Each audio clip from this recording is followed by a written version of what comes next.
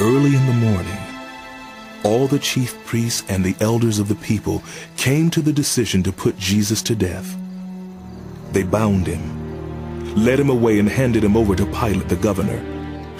When Judas, who had betrayed him, saw that Jesus was condemned, he was seized with remorse and returned the 30 pieces of silver to the chief priests and the elders. I have sinned, he said. I have betrayed innocent blood. I have sinned. What is that to us? They replied. That's your responsibility. So Judas threw the money into the temple and left. Then he went away and hanged himself. The chief priest picked up the coins and said, "It is against the law to put this into the treasury, since it is blood money." So they decided to use the money to buy the potter's field as a burial place for foreigners. That is why it has been called the Field of Blood to this day. Then what was spoken by Jeremiah the prophet was fulfilled. They took the 30 pieces of silver, the price set on him by the people of Israel, and they used them to buy the potter's field, as the Lord commanded me. Meanwhile, Jesus stood before the governor, and the governor asked him, "Are you the king of the Jews?" "You have said so," Jesus replied. When he was accused by the chief priests and the elders, he gave no answer. Then Pilate asked him, "Don't you hear the testimony that they are bringing against you?" But Jesus made no reply, not even to a single charge, to the great amazement of the governor.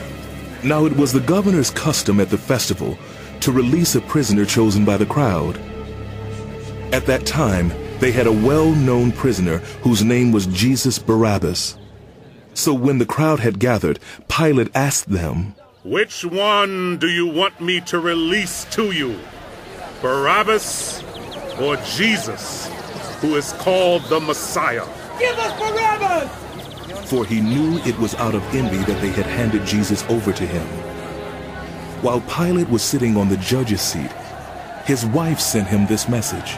"Don't have anything to do with that innocent man, for I have suffered a great deal today in a dream because of him." But the chief priests and the elders persuaded the crowd to ask for Barabbas and to have Jesus executed. "Which of the two do you want me to release to you?" asked the governor. Barabbas! Barabbas! They answered.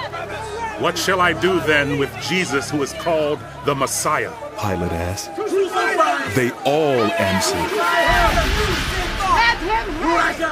"Why? What crime has he committed?" asked Pilate. But they shouted all the louder.